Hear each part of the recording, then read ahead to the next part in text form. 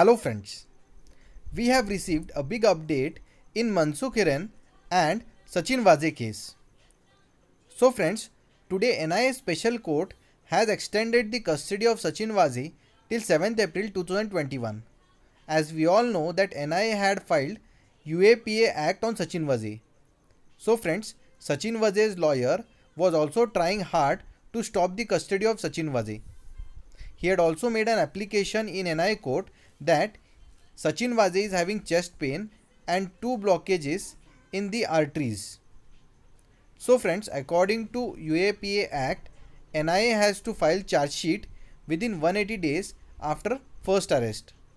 Thus, NIA has 6 months now after first arrest to file the charge sheet in Sachin Vaze case.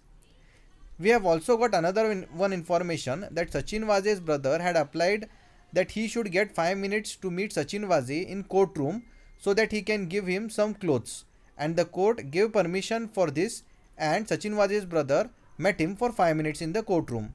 So friends, as of now the biggest news is that Sachin Vaze's custody has been extended till 7th April 2021.